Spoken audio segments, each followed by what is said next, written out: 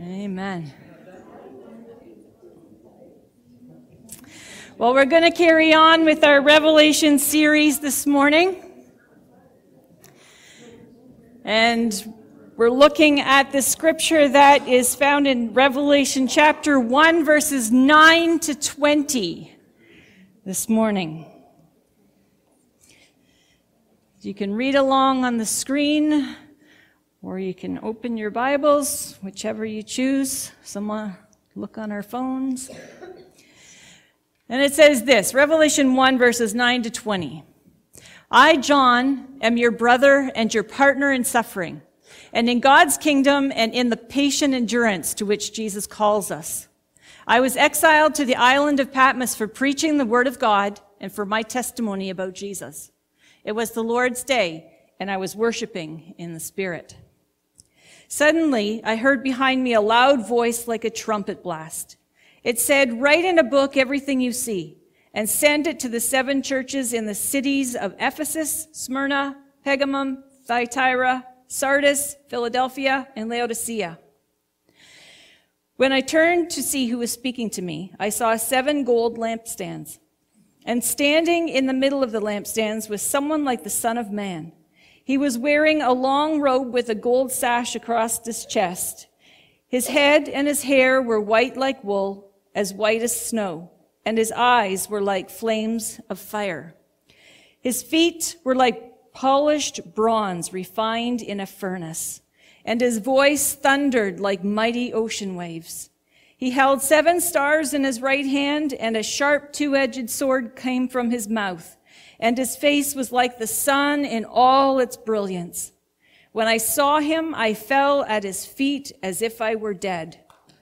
But he laid his hand on me and said, don't be afraid. I am the first and the last. I am the living one. I died, but look, I'm alive forever and ever. And I hold the keys of death and the grave. Write down what you have seen, both the things that are now happening and the things that will happen.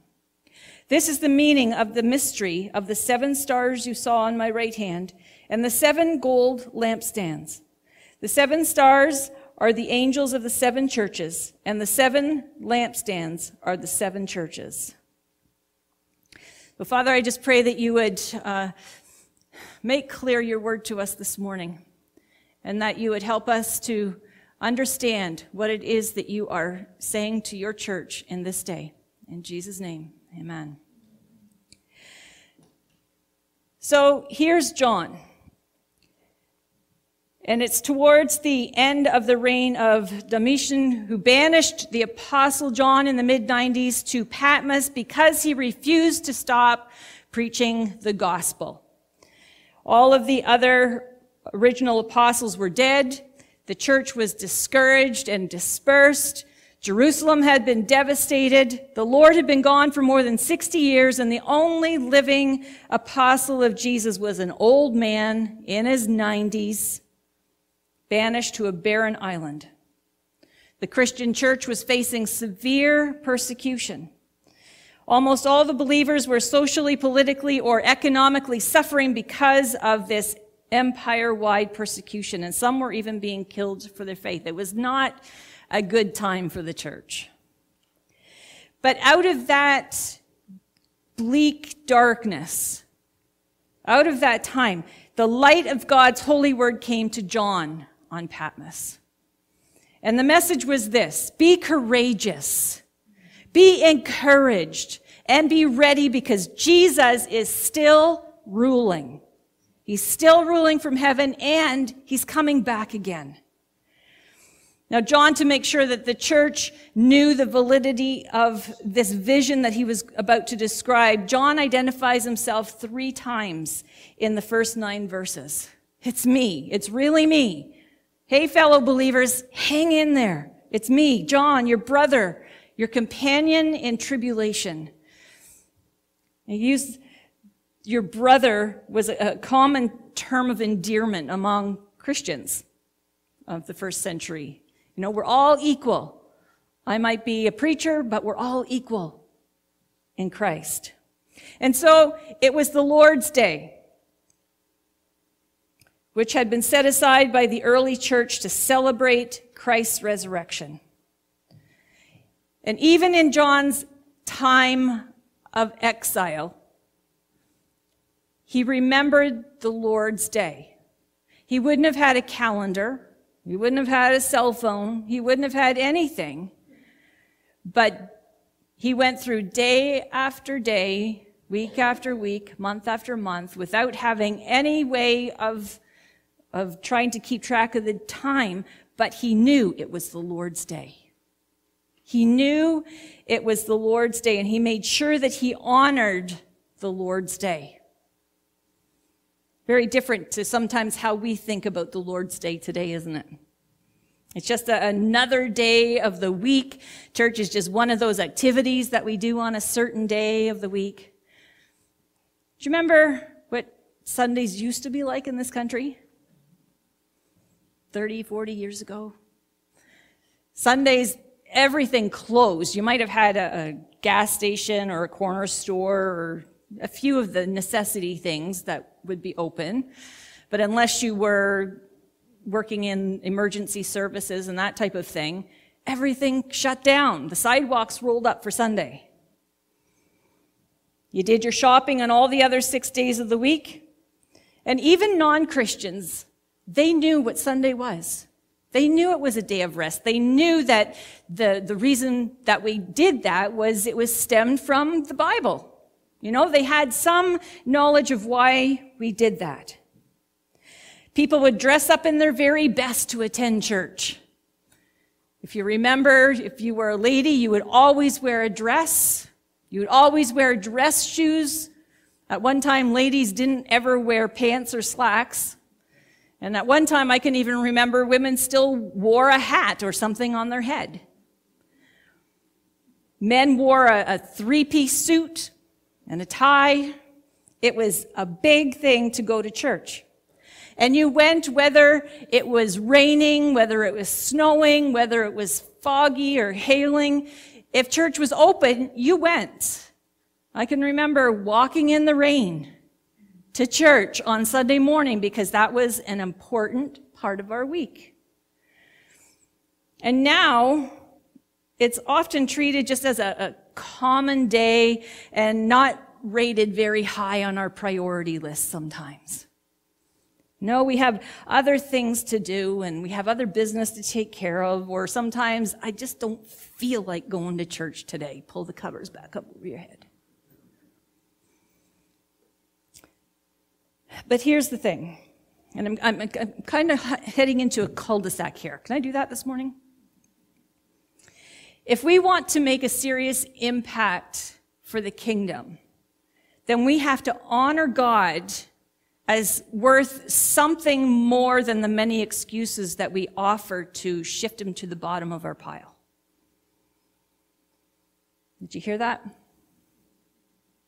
If we seriously desire that revelation, because that's what this year and this season is about, having more revelation, greater revelation, that our eyes would see and our ears would hear the greater things of the Spirit. If we seriously desire the revelation that we're looking for, then we have to position ourselves. If we really want to do those things that exceed our own ability and do the impossible stuff with God, we need to be people who are ready to honor God with our lives. And that means making time for him and not treating our relationship with him as something just common.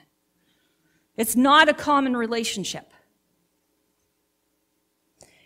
My prayer when I spend time with God is often asking, God, give me an undivided heart. Give me a heart that doesn't find pleasure in worldly things. Give me a heart that isn't half-hearted about my love for you. Give me a heart that's not tossed to and fro with circumstances that come my way. I want an undivided heart. You sit on the throne of my heart, and I don't want anything else to throw you off. I don't want anything else to take your place. And so I just feel I need to say this morning, that we have to do away with being spiritually double-minded. We have to do away with being spiritually double-minded. The New Living Translation uses the words in James being double-minded as having divided loyalty between God and the world. A double-minded person has no steadfast conviction concerning their faith in God.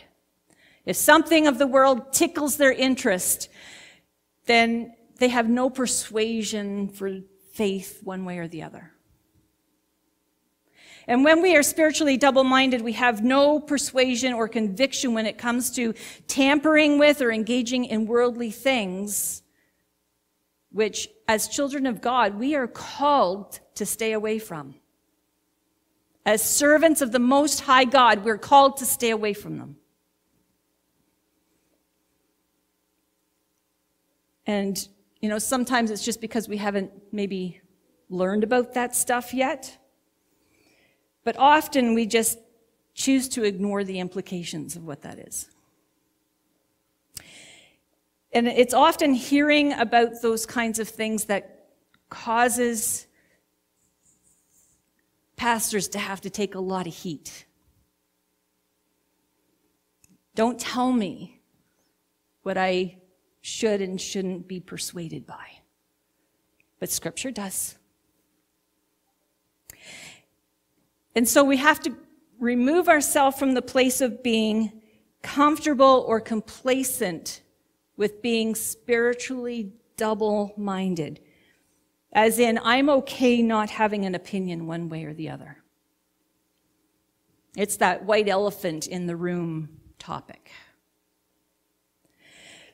But when people are simply wandering in the zone of the unknown and things like that, it leaves them open for attack. Amen? Who's with me so far? So Paul included in his letter to Timothy to preach the word, whether it's in season or out of season, whether people want to hear it or not. You preach that word. And so here's the truth. We can't expect to receive godly spiritual insight while we are tampering with worldly or demonic things. Amen? If our allegiance is not 100% in line with Jesus Christ, if my mind is not 100% centered on Christ, I can't expect to attain the mind of Christ. If my body, soul, and spirit does not come into alignment with the Holy Spirit and the Word of God, I cannot expect to operate in signs, wonders, and miracles. Amen. Now, I'm not talking about being perfect when I say 100%. I'm talking about being made perfect according to Hebrews 10:14. He's forever making perfect those who are holy. And that's why I feel, especially today, compelled to share some thoughts before coming out of the cul-de-sac concerning Halloween. I know this is kind of the white elephant in the room. Everybody wants to have their own opinion, but I'm going to share with you what I know. And the decision ultimately is yours, but I need to share some stuff. And do your own research on this. If you're unsure about what I'm saying to you, do your own research. But my conviction started to come alive concerning Halloween in the early 1990s. Halloween is a pagan celebration. The demonic world is alive and well on Halloween night. Both people who are involved in witchcraft and the occult are celebrating demonic rituals tonight. I read a book from an author, Joanna Michelson. She wrote a book in 1986 or 1988 called Like Lambs to the Slaughter. And this is what she says. She said, because she was part of the occult at one time, and she came out of the occult, she's now serving God, and she was writing this to share with the church. She says, in her experience with the occult, that on Halloween night, they take a newborn baby from among their group, and they sacrifice it to Satan. They will impregnate a woman in order to, for the 9-month gestation, try to time it out so that she will give birth to a baby that will be chosen to be sacrificed tonight. And if that baby's not born on time, they do their own cesarean section on her. And they have their own rituals for their sacrifice that they do. On this night, they will often do a crucifixion in mockery of Jesus.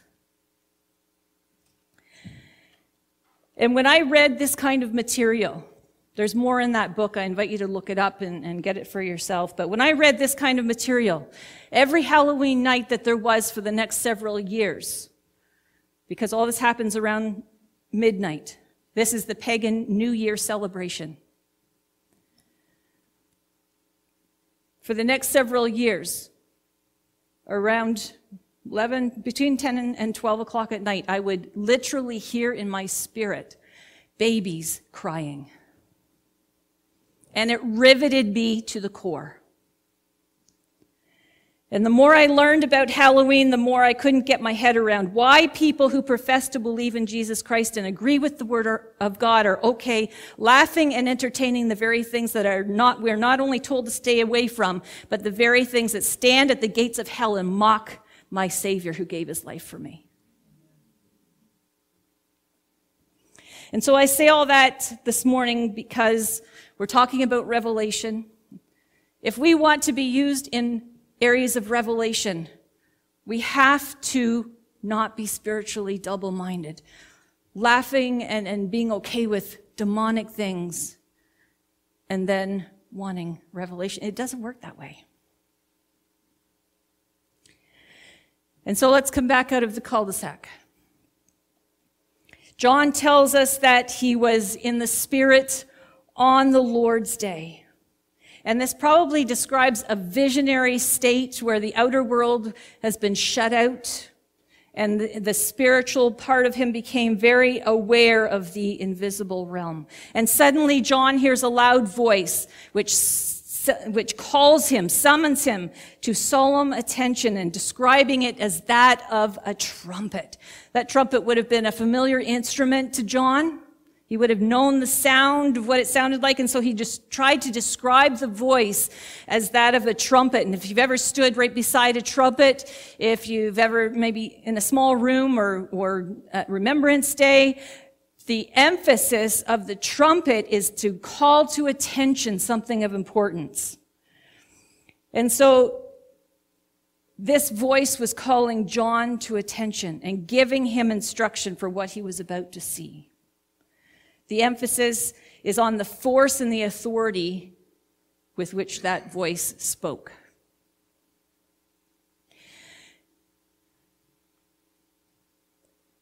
We need to talk at this juncture about symbolic interpretation. What John was seeing was a picture of the Lord. If you look through all of the Gospels, nowhere in the Gospels does it actually describe what Jesus looked like. And so in Isaiah, we're told that he has no special features that would cause him to stand out. In his humanity, the divine nature of Jesus was veiled. But in Revelation 1, we have a description of what Jesus looks like as the glorified Lord in heaven. And here's where we need to talk about the idea of symbolism in the book of Revelation. I found this yesterday as I was going through some old photos and stuff. It says, the benefits of a good vocabulary. I recently called an old engineering buddy of mine and asked what he was working on these days. He replied that he was working on aquathermal treatment of ceramics, aluminum, and steel under a constrained environment. Well, I was impressed until upon further inquiry, I learned that he was washing dishes with hot water under his wife's supervision.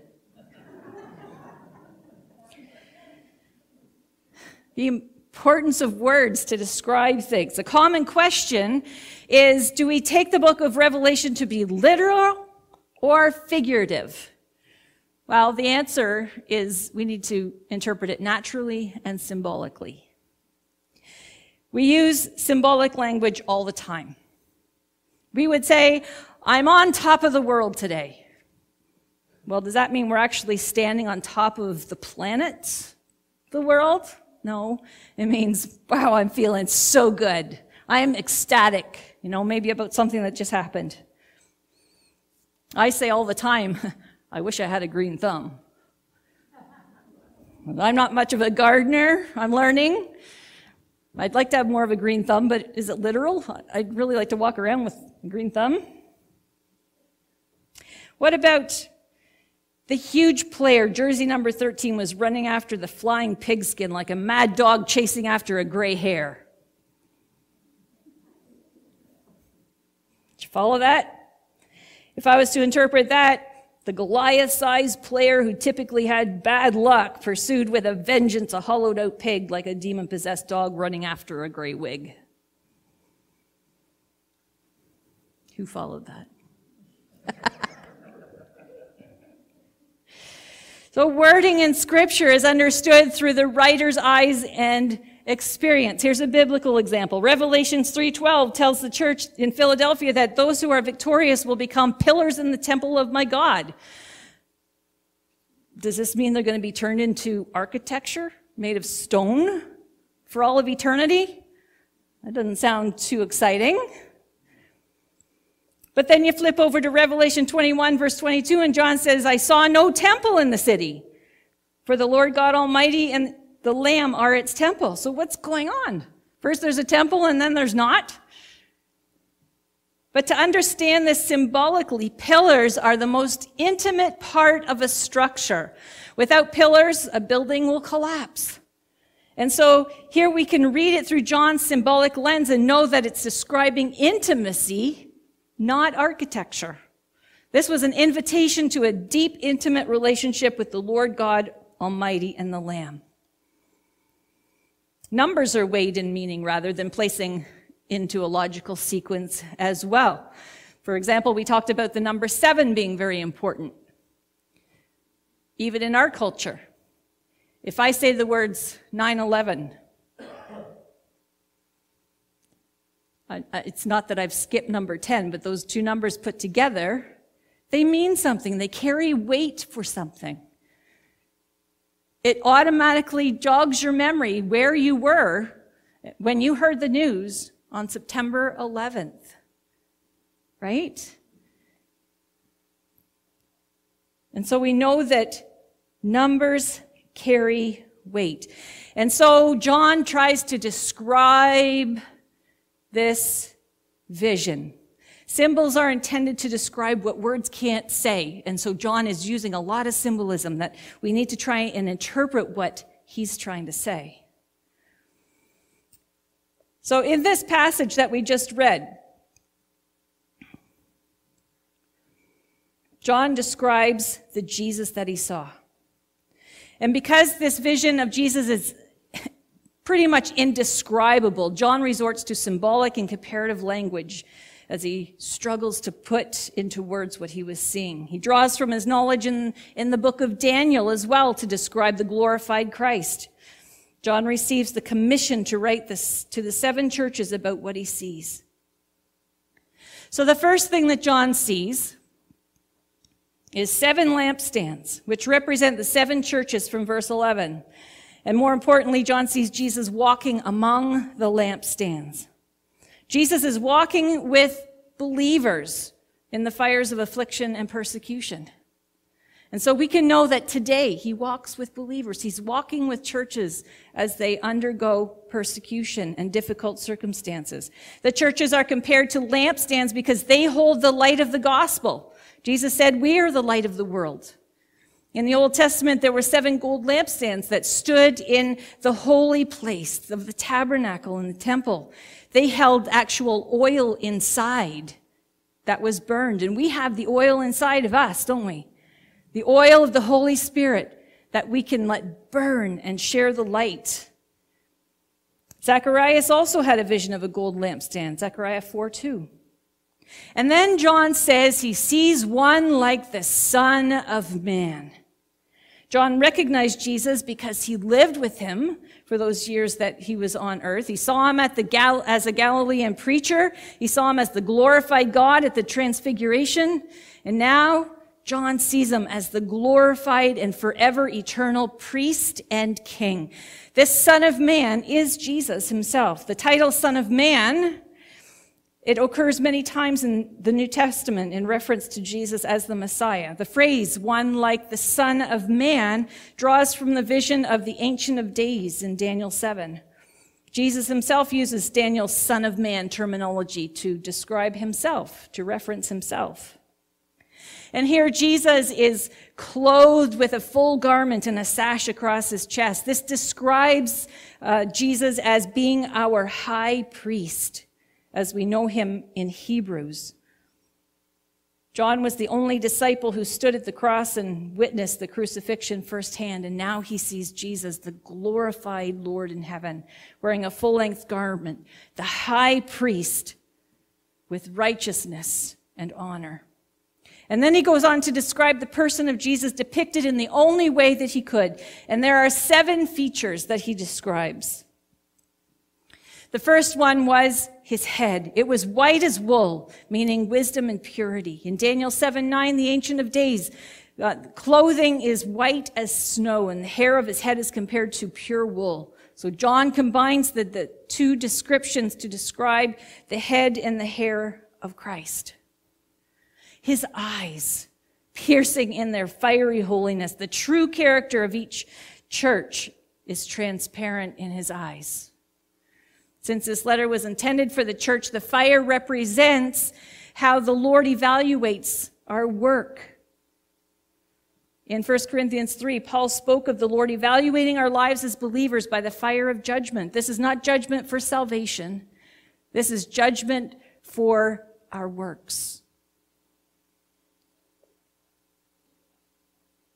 Whether our works will burn up as hay, wood, and stubble, while purifying and preserving the gold, silver, and precious stones. In Daniel 10:6, the eyes of the angelic figure are compared to flaming torches. In Daniel 7:9, the throne of the Ancient of Days is compared to a fire. And then his feet, like burnished bronze, his trials that he experienced on earth makes him a sympathetic high priest and an experienced judge, Hebrews 4:15. Jesus' feet were like fine brass, and brass speaks of judgment in Scripture, like the brazen altar at the temple. The fire in a furnace speaks of strength and stability. When brass in the furnace reaches a white heat, it becomes a burnished or a flashing or a glowing brass. His feet as pillars of fire translates glowing brass as if they had been made fiery, red hot in a furnace. His voice, like the sound of many waters, like the noise of a mighty waterfall, his voice of authority stands out above the rest. You ever been to a mighty waterfall? Been to Niagara Falls and stood beside it? When it's really flowing, it's noisy. And there was many waters, the sound of many waterfalls just like that he was trying to describe the voice of Jesus with. This is similar to Daniel 10:6, where the angelic voice is likened to the sound of a multitude. In his right hand, that's the place of honor where the 7 stars are. The 7 stars are explained as the messengers of the churches, and in any of the study material that I've been looking through, that translates into either, it could be angels that are, are sent to be with each church, or it could translate into the leadership of the church. His mouth, a double-edged sword was coming out of his mouth. That would have been, how would John even translate, seeing a double-edged sword? But that represents the Word of God, which is the basis for all judgment. This represents the power of his holy word, able to divide soul and spirit, joints and marrow, and a discerner of the thoughts and intents of the heart. The sword of the Spirit, that double-edged sword, is the word of God. And his countenance, Christ's overall appearance, was such that it overwhelmed John. The brightness of his countenance was so overwhelming that John collapsed on the ground at his feet as though he were dead. He was overpowered with the greatness and the glory that Christ had appeared to him. Even though he had been so familiar with Jesus before, he had known him before, it was a mixture of fear, the fear of the Lord, not being afraid, but fear and awe at the Lord revealing himself so profoundly to a human.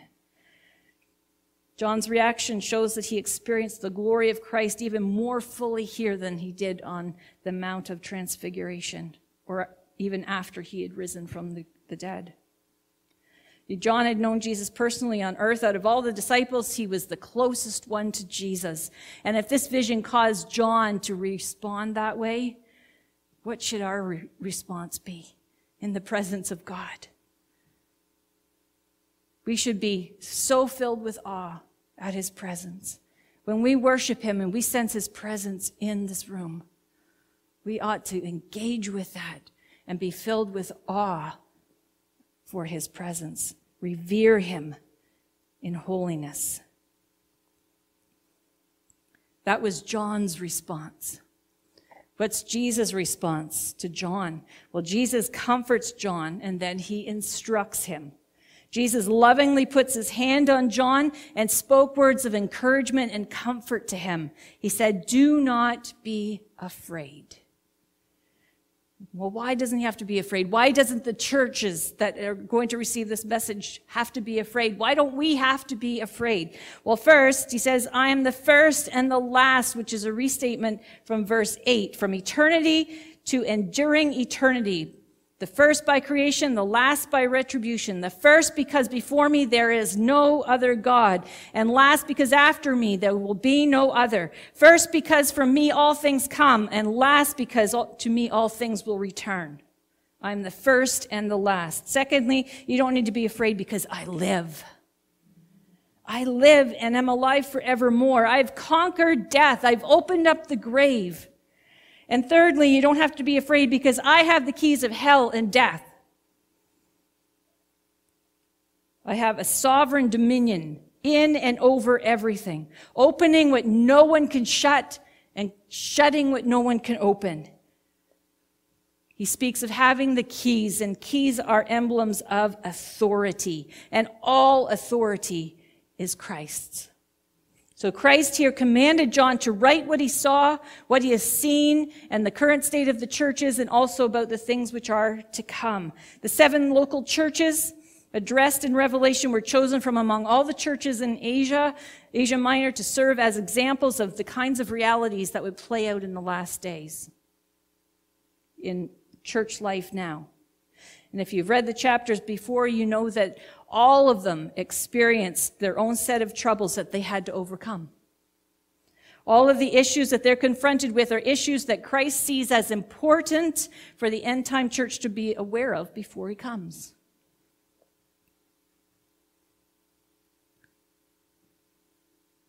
I want more revelation, do you?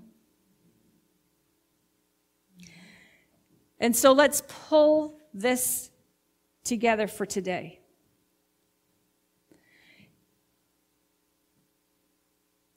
The question would be, do you desire to see even a glimpse of the spiritual reality that John saw? Are you ready for greater insight? Are you ready for what that means for you? Is there a hunger in you for more of the Spirit? To have eyes to see and ears to hear what the Spirit is saying to the church? If that is our desire, and if we use John as an example, we would say that in order to attain those things,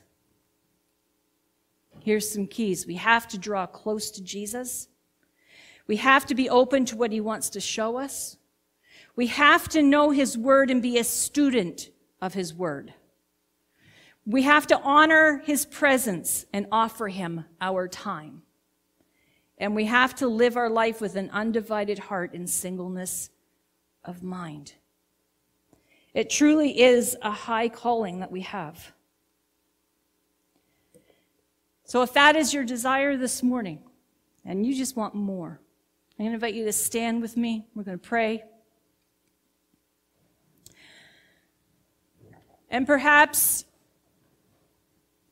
in your life, perhaps there are things that you've been looking at or seeing or entertaining with your eyes that might be a hindrance to you having those spiritual revelations given to you.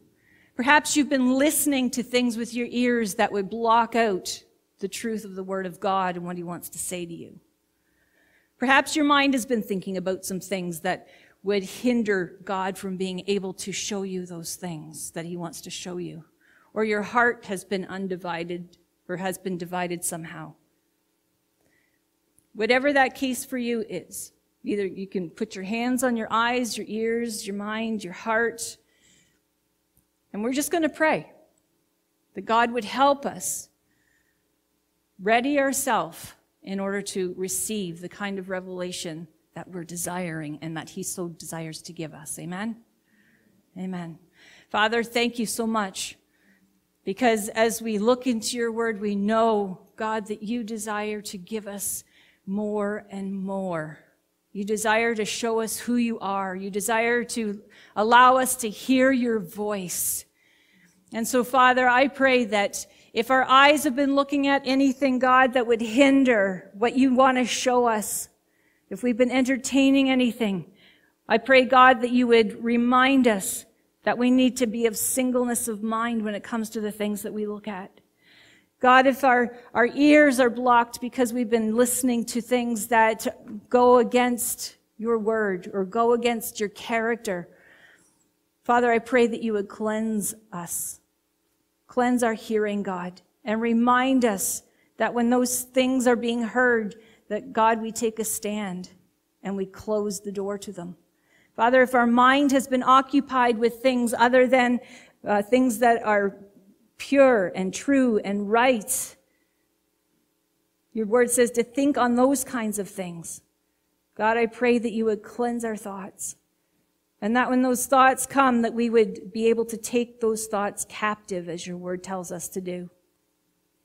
God, if our heart has been divided, if our heart, God, has been open to other things coming and stealing your time, stealing your honor, God, forgive us for that.